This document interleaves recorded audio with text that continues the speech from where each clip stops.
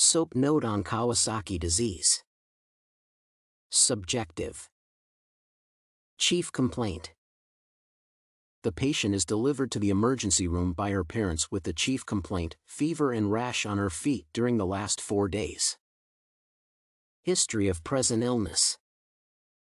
The patient is a 6-year-old white female whose parents are concerned about her behavioral changes, skin rash, and fever that has not gone in several days. The child does not visit school at the moment because she is on summer vacation, so she spends all her time with her mother.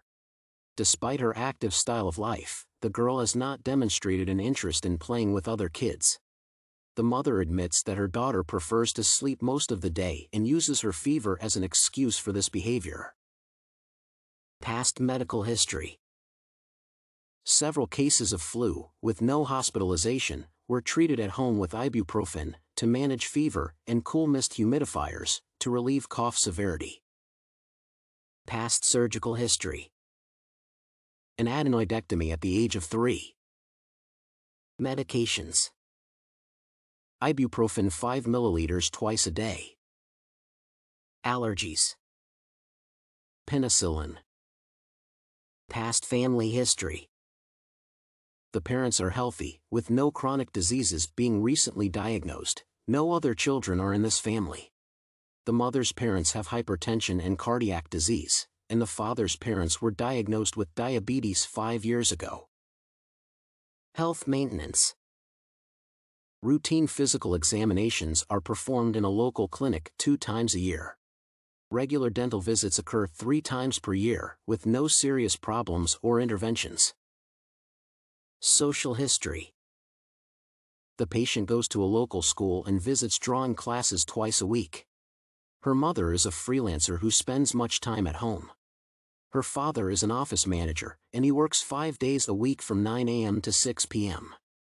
The family spends much time together on weekends, travels to the countryside, and has friendly relationships with neighbors. No addictive habits, abuses, and other negative behaviors are reported. Objective. Vital signs.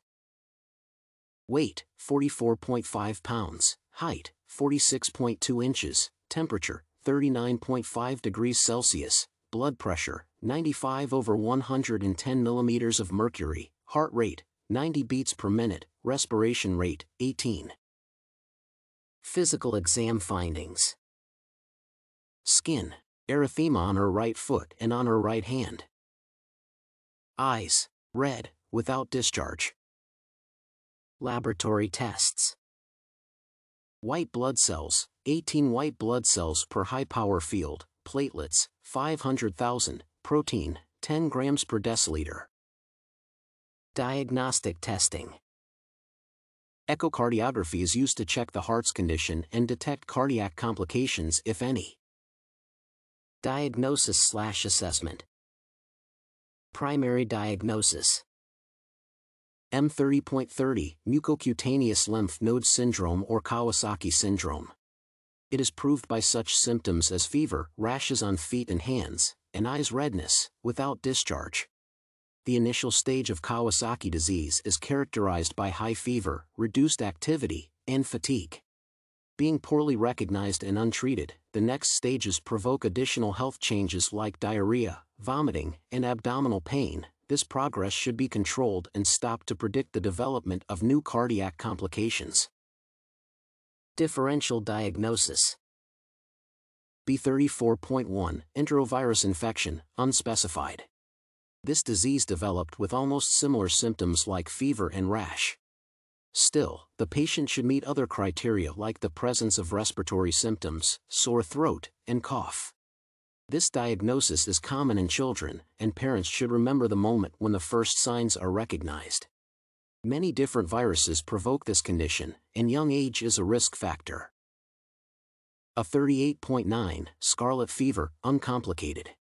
Children with a rash and fever higher than 101 degrees Fahrenheit are usually tested for this disease, and the presence of streptococcus, group of strep, causes strep throat and the progress of blood infections. Still, this condition was severe in the past, and now, it is characterized by a rare phenotype. Therefore, strep infections are treated with antibiotics that do not help in Kawasaki's case. N39.0 Urinary tract infection, UTI. Misdiagnosis of Kawasaki disease as UTI is possible in children if no typical features of the former are revealed. The patient should have pyuria and increased C-reactive protein levels, which is common for both diseases. Urination frequency changes, bloody urine, and painful urination processes could prove UTI. Management plan. Medications. Intravenous immunoglobulins is an urgent pharmacological intervention that should be offered to the child. The necessary dosage is 2 grams per kilogram per day during the first 10 days of fever. Aspirin, 30 milligrams per kilogram per day, is recommended to prevent the growth of inflammation and reduce fever. If no response is observed, acetylic acid could be offered. Non-pharmacological approach. The patient should take a rest during the next week of the treatment process. Kawasaki disease may provoke heart problems, thus, monitoring is expected as a part of non-pharmacological interventions. Percutaneous interventions are necessary to reduce and control the development of rash-related problems. Follow-up. After the patient is treated, it is expected to appoint the next check-in in 2 and 8 weeks to observe if there are any heart changes or other immune complications. Patient education and health promotion. The patient's education is fundamental during and after the treatment process. Regarding the young age of the patient, a nurse has to communicate with her parents and explain the importance of checking her body for the possible development of new rashes. Self-care strategies like hand hygiene, healthy eating, and physical activities with time should be mentioned. Kawasaki disease challenges blood vessels significantly, and it is expected to understand how to improve the vascular health of a child. Walking programs and cholesterol-rich diets are necessary for a child under regular parental and nursing observations.